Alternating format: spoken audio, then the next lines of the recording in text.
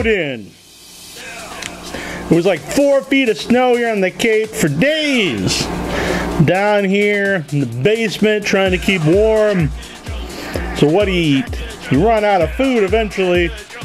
So good thing we got some canned gator meat. That's right, from the good people at Dale's Wild West, courtesy of JuJu Be, Dale's Wild West Cajun style gator.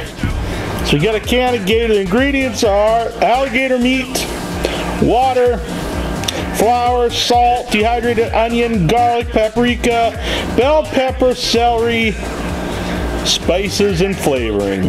Alright, so it suggested you put over rice, so we cooked up some rice. Got some rice, gator meat, and some flatbread. So let's dig into this. Been shoveling, been under all this snow. Good time to eat some gator meat. Alright, let's cleanse the palate first.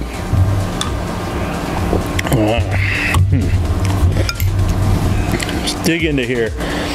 It kind of smells like dog food, to be honest. Totally honest here.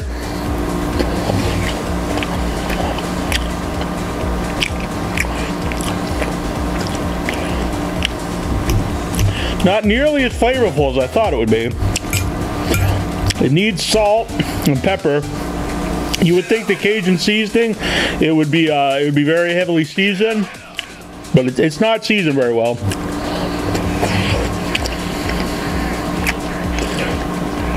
Meat,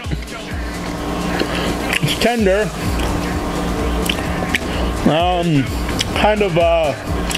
I know it's kind of cliche. It says it tastes like chicken.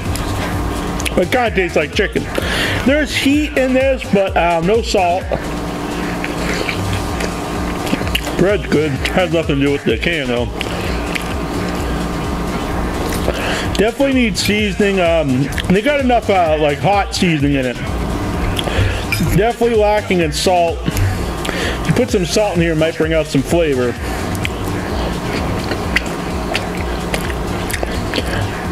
It's okay. I would definitely not buy it. Really, it's a surprise by the lack of seasoning in here. I'm not too impressed, but I do thank JuJu Be because it's very cool. I like to try new things, but I'd probably give it. It's not like bad, but it definitely is lacking in seasoning, which is very, very strange. It's not a lot of meat; it's a lot of juice. I'd probably give it. I'm gonna go with 4 good times out of 10, and no old man's on the gator. So yeah. Thanks, Mike Terry, for the cool shirt, and thank you, JuJu Be, for the cool meat. Always happy to try out new things, so if you guys would like, send away and I'll try it here on the show. Rate, comment, and subscribe.